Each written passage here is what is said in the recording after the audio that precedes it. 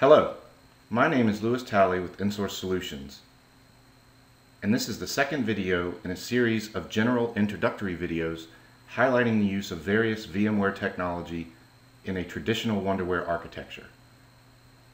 This video covers a brief introduction and overview of FT. So, what is FT? FT, or fault tolerance, is a protection mechanism for virtual machines. It is designed to provide continuous availability for virtual machines running on different hosts, ensuring 100% uptime of mission-critical applications. It works by synchronizing the virtual CPU transactions that happen in the guest operating system across dedicated connections between ESX or ESXi hosts, as shown in the picture. It differs from HA, or high availability, in that it is a completely seamless transfer. So there's no reboot required. It's an instant failover. So everything that's happening on a VM that's running on host A is being replayed in a replay file that happens on host B. So let's look at our setup that we have for today's demonstration. So I have some traditional pieces of Wonderware architecture in place, the Wonderware Historian and the Wonderware InTouch HMI package. The focal point will be the InTouch HMI package as indicated by blue in this slide. Blue indicates that a virtual machine is FT protected. So when we get into the vSphere client, you'll see that there as well. So there's two images for the purposes of today's demonstration running in a HA enabled cluster. Now, in order for FT to work, it has to be in an HA cluster. So these are specific setup requirements on the VMware side of things that we're not really covering today. So these four hosts are all in the same cluster running these two guest operating systems. So let's look at some key points. For today's setup, no Wonderware redundancy was used in either of the products. So the Historian or InTouch, there is no redundancy, no I/O redundancy, no historical data capture redundancy, anything.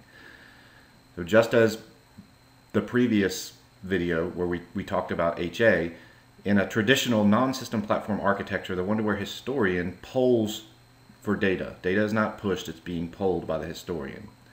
So for this demonstration, I'm going to show you that there's absolutely zero data loss. The transfer was completely seamless or bumpless between the different hosts. So we're going to simulate a host failure.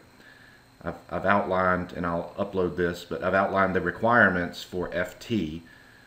They can be found on the VMware website. The biggest gotcha is that it only supports one virtual CPU.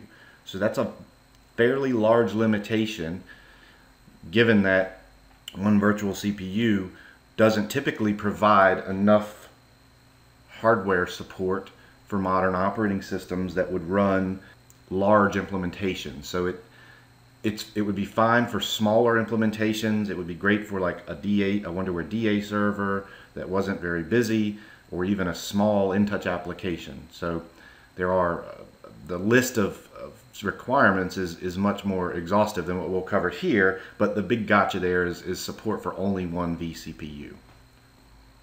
So we're now in the vSphere client, and as displayed here, you can see that the WinXP image is fault tolerant protected. So if we open the console, you'll notice it's running the InTouch reactor demo on host 1. Its secondary location is host 2. So let's go look at host 2 and see the secondary. Open the console.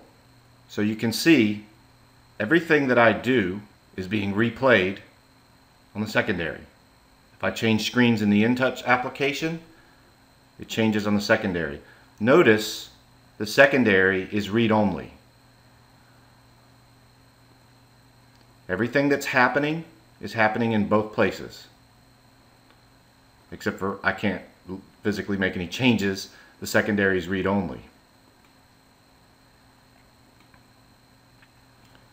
So if we look at the Historian, you can see that I'm capturing the reactor level, and we're just looking at a live trend over the last 5 minutes. So to prove that the transfer is completely bumpless, I'm going to shut down one of the hosts. Since WinXP is running in its primary configuration on host 1, I'm going to simulate a hard failure by pulling the power cord on host 1. So let's do that now. I've pulled the power cord.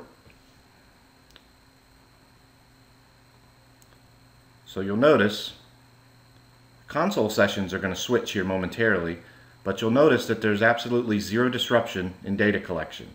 So data is still being pulled. You'll now notice that the virtual machine is running on host 2 and its backup is host 4.